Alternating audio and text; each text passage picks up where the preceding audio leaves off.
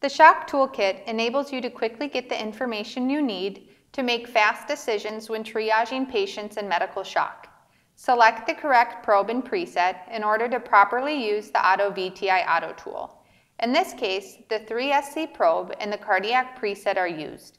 Using B-mode imaging demonstrates the LVOT by performing either a 3 or a 5-chamber apical view.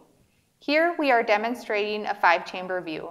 Select the Auto VTI tool if you are scanning live, located in the bottom left-hand side of the touchscreen. Your quality indicator will now be displayed.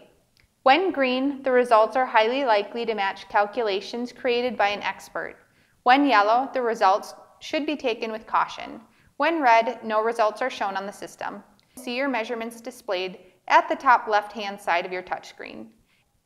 To calculate the cardiac output, input the LVOT diameter if known. You will simply input the measurement in the field shown. My LVOT diameter is 2 centimeters. I will demonstrate by inputting 2, then tapping Done. It will display alongside my LVOT VTI. If unknown, an LVOT diameter will need to be acquired. VTI trending is a tool that will allow you to quickly visualize and trend over the course of time, and it will help determine the next course of action and treatment. To activate VTI trending, tap on your Auto tools in the bottom left-hand side of the touchscreen and tap VTI trending. You will see this option while scanning live.